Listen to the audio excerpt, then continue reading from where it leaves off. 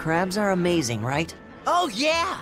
They're delicious boiled or grilled. Even their innards are yummy. And 5 sets of legs, that's so many! That's all true.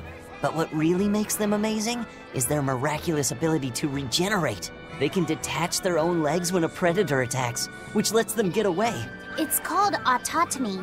And then, not long after they detach their leg, a new one grows from the stump. Really? So you're saying we need to catch lots of crabs, then scare them so they detach their own legs? That's exactly what I'm saying, bro. We can harvest as much as we like. No one's thought of this before. We're geniuses. Huh. I never knew that. I thought only lizards could regrow a lost body part, and only their tails. Lizards. Do you think Dial's tail can grow back? If it does, we could make a killing by selling dial tails. Would they be tasty? No idea. Ugh, no way. Get your seafood here, straight from the harbor. Take a good look.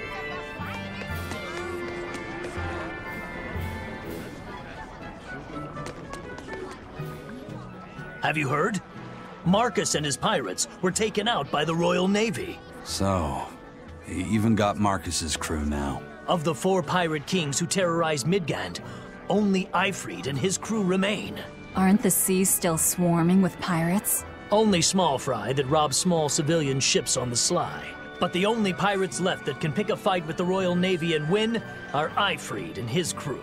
In other words, the only ship left that's truly free is the Von Eltia. For a merchant, you really seem to like these pirates. He may be crooked, but money's not all he's after.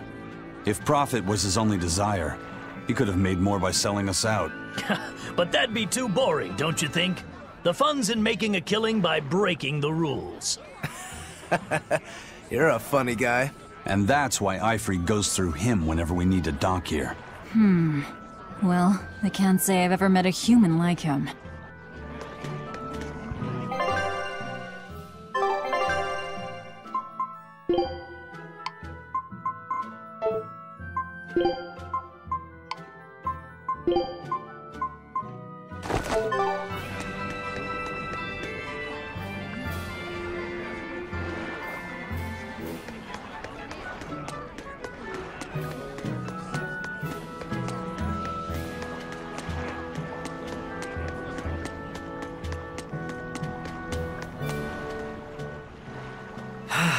The wind's kicking and the tide's flowing, and we're stuck here. Then why not just set sail? Not going to happen. The Abbey hasn't given us permission yet. And we would need their permission, why? The kingdom keeps a strict watch on harbors and sea routes. It's like they've erected walls and gates in the sea. Aha! Midgand is spread across a number of islands. The sea is the only way to get from one place to another. If they can control the ships, they can control the flow of people, goods, and even information. Exactly. It's restrictive, but it's also necessary. Demons are out at sea too, and exorcists are the only ones who can stand against them. Even still, it rubs me the wrong way. A sea dog obeys nothing but the winds and the waves.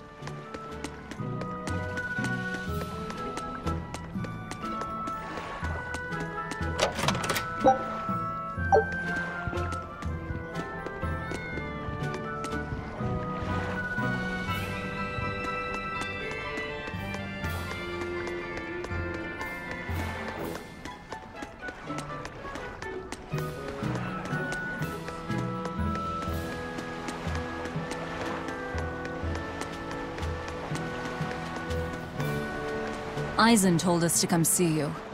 What's all this about a scouting ship? We're going to explore the outer seas. Oh, let me explain. Beyond the reaches of our kingdom lie vast, open oceans we call the outer seas. And you're going to explore them? What for? To make a map of the whole world, of course. A map of the whole world. That's right. Ifrid's pirates have many ambitions, one of which is the creation of a complete map describing the whole world. In fact, the Von Eltias already sailed all the way to the far continent for that very reason. That's amazing. You guys sure dream big. I still don't get it. Yeah, me neither. A map of a bunch of places nobody cares about? Big deal. Well, regardless, if we're going to find anything in the vast waters, we'll need a lot of luck. We'd like to borrow some of yours. And just how do you plan on doing that? I want you to use your gut instincts to tell us where to look. In exchange, the Von Eltia will be at your service. And you can keep anything we find in our explorations. You'll be able to assign us new orders from any location by using a kind of messenger bird called a sylph jay. Who knows? We might even come across some good treasure. Or maybe some rare food. Or brand new recipes. That's a lot of treasure you could find. Doesn't sound bad to me. You're right. Okay, as long as I'm not responsible for how things turn out, I guess I can help. All right, then I'll tell you what you need to know.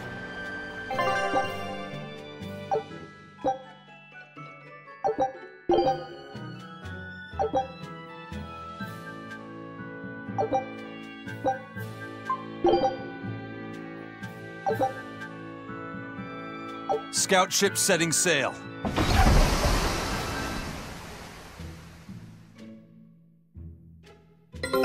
Take a look at this.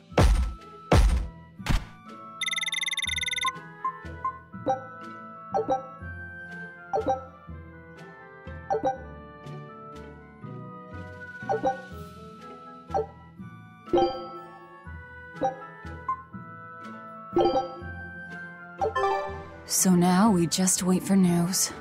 Who knows what we'll find? A sunken ship full of treasure, maybe? Underwater ruins? Desert islands? New shipping lanes, perhaps. Some fish would be enough for me, especially if they sell well. My thoughts exactly. Tuna or yellowtail or sturgeon.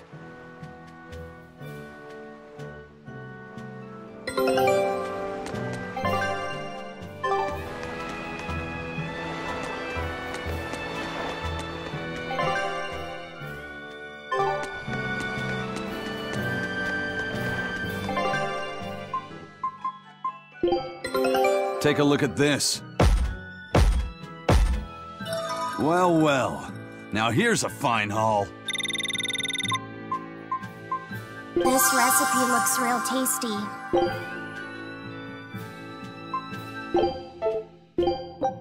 Scout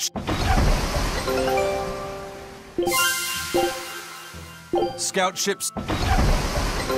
Take a look at this.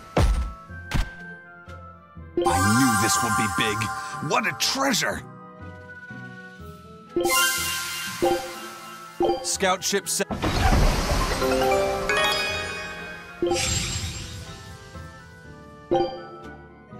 Scout ships. Take a look at this. Scout ship setting sail. Take a look at. This recipe looks real tasty. Scout. I knew this would be big. What a treasure! Scout. Scout. Take a look at. Scout.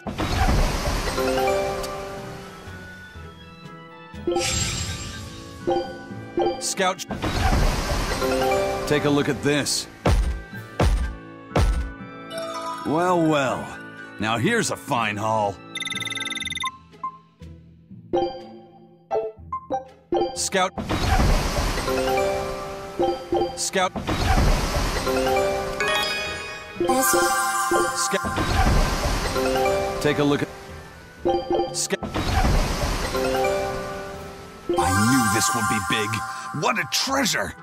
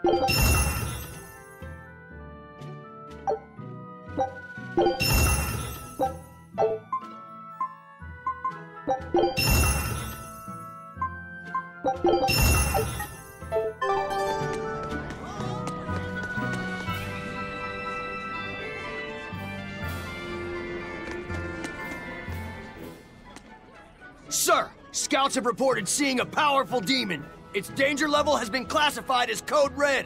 Understood. I'll notify the Abbey we have a Code Red demon in our midst. Send out an emergency alert to the neighboring areas. Right! With wild demons this close to the capital, the Abbey must have had its hands full. Eisen, what did he mean by a Code Red demon? It's like a most wanted list for demons. Oh, they sound pretty tough. That would be putting it lightly. Then we'd best be prepared. Let's get going.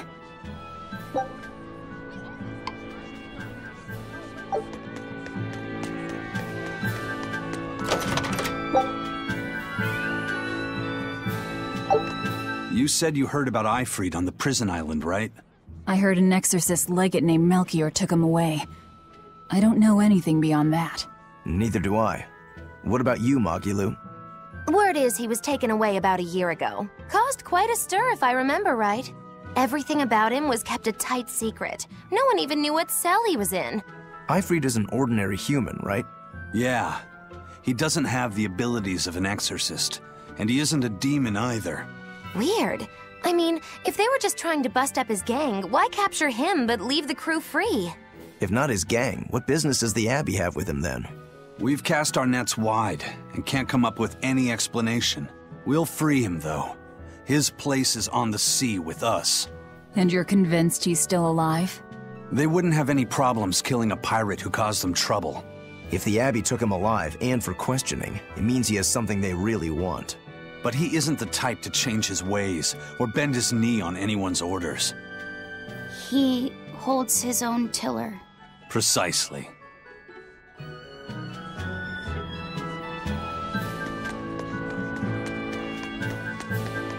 Why did you come back to us? I could tell you all missed me something awful. We didn't. At all. And what about your search for this traitor? He slipped away yet again. I've no clue where he ran off to. You're a witch. Can't you use a spell or something? My spellcraft works kind of like a three-legged race. It simply requires my backstabbing, slippery accomplice. Like a con artist needs an accomplice. I am not a con artist! I'm not going to help you find your traitor, you know. How cold! Such an icy stare could freeze fire! And you don't have anyone else? Well, no. Do you have a home to return to? Nope. Do you know a trade other than magic? Nope. What is it, Laphicet? Magilu's story made my chest feel funny. And my nose is runny. The witch has no friends, no home, and no purpose. I think what you're feeling is pity. Pity? It's when you feel sorrow for someone else. I pity Magilu. Oh, come on!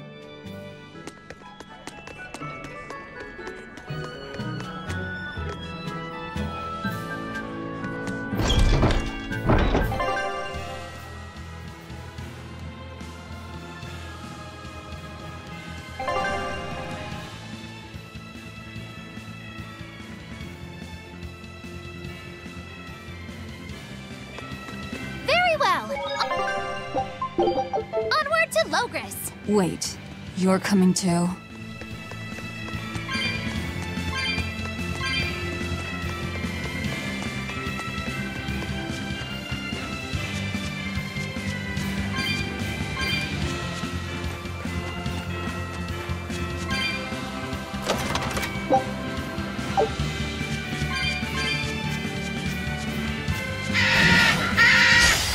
Move it or die! Killing flash! But I'm this close, I won't miss!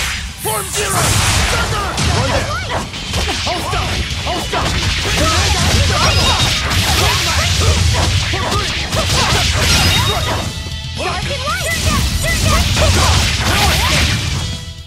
If you want to live, get out of my way.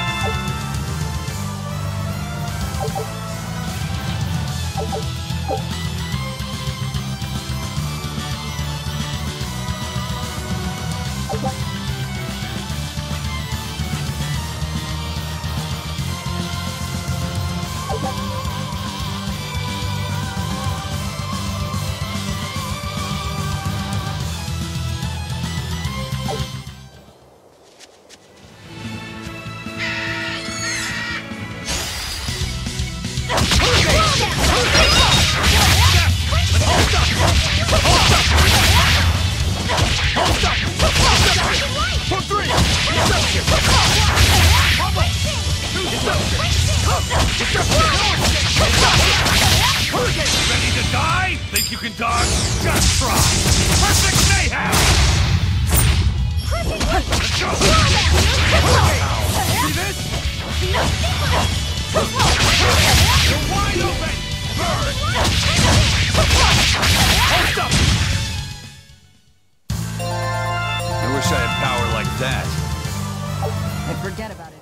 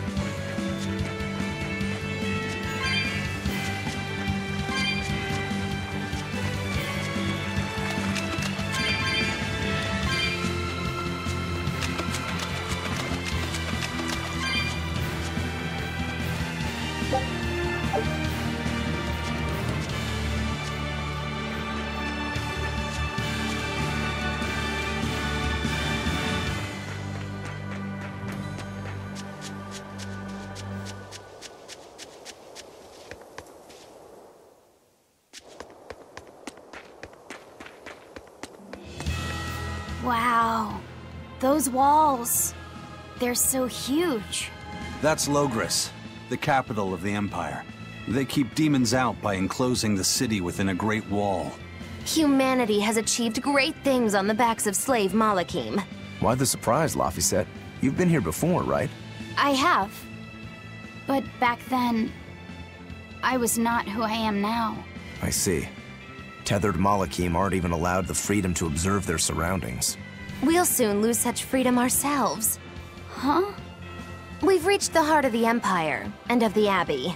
Soldiers and exorcists are stationed all around. This is no place for a collection of villains like us. I'm not looking for a place. All I need to find is Artorias. That's it.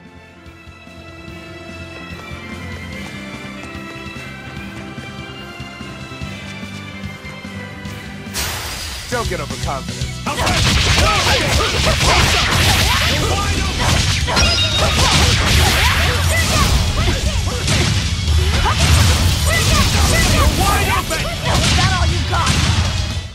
We're finished here. Let's go.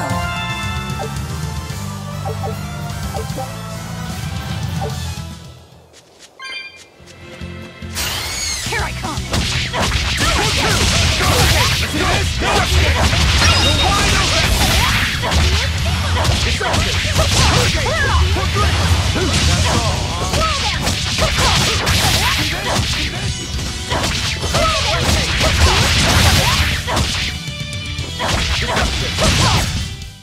I'll cut down anyone in my way!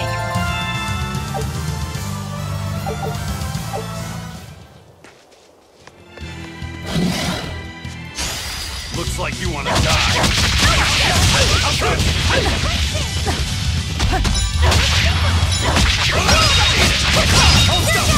See this? That's all, no escape! You're wide open! Get. Out of my way! See this? We're finished here. Let's go.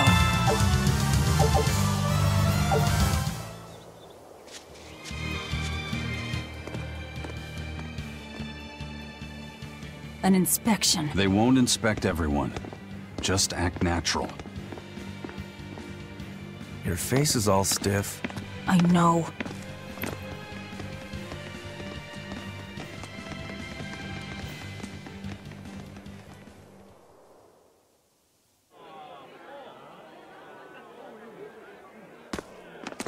You, in the black coat. Show me your documentation. Well? Your travel permit from the Abbey, where is it? Foolish girl, how many times have I told you? A magician's apprentice must wear a pleasant grin. Magician? Verily, I present to you the traveling troupe of mischievous misfits known across the land as Magilou's Menagerie. Entertainment for the ceremony? Why, yes, indeed we are, my dear. Please pardon my uncouth apprentice. Girl, allay the good man's fears and show him the dove trick you've spent all these weeks on. Go to! Huh? Oh, sorry, mistress. I forgot to prepare. You pathetic little shirker! A proper performer is perpetually prepared! It's fine. Doves flying around would be a nuisance. No, this will not do. If you cannot summon a dove, then act like one. Act like a dove!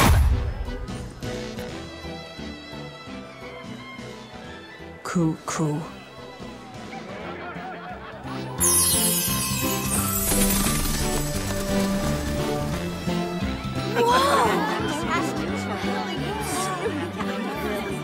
Remember, Magilou's Menagerie manufactures mirth. That was just a small sample for the good citizenry of Logris. Hey, you can't advertise here! Move along! As you say.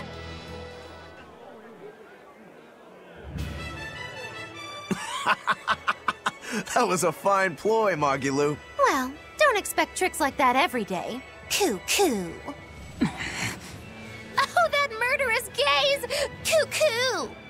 Those doves were amazing. Just a crude trick.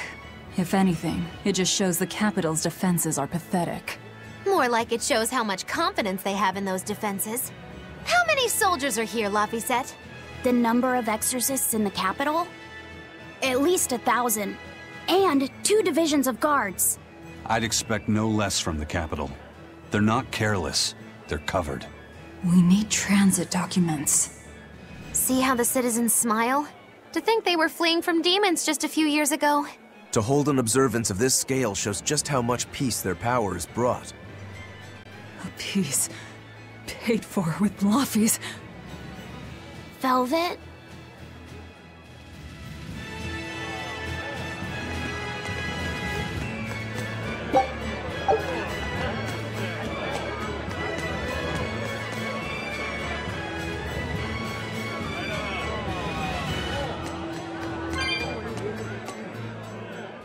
The Abbey's job is getting harder and harder. We've all got to give them our full support. Let's backtrack a bit. Just what sort of organization is this Abbey? You're kidding me. How do you not even know that? The Abbey is part of Midgand's Church of the Empyreans. Originally, it was an order of paladins and warrior priests devoted to exorcising evil. Yeah. The Abbey's official name is the Exorcist Abbey of the Church of Midgand. Nowadays, its members are all called exorcists. I'm impressed. You've done your research. So basically, they're just one branch of the church, right? And for a side branch, they don't really strike me as humble. Of course not. The High Priest entrusted all his power to the Abbey's leader, Lord Artorius. He's effectively retired. So the Abbey's leader is at the top of the entire church. That's not all. The prince also gave Lord Artorius authority over all military and government affairs during the crisis. Lord Artorius commands Midgand now, and has formed a new theocracy to combat the demon blight. And that is the origin of the Holy Midgand Empire. The Abbey is its foundation, and its ray of hope. Wow, okay, got it. The Abbey's a big deal.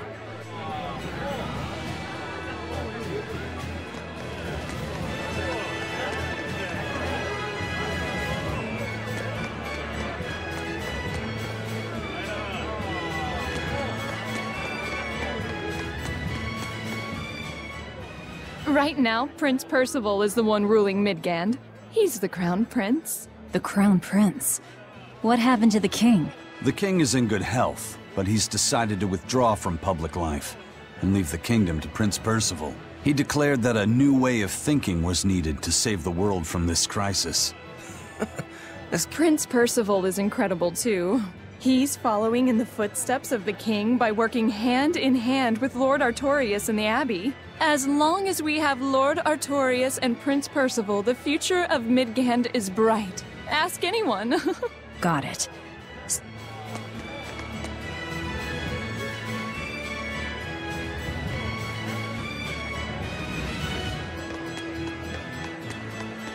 What?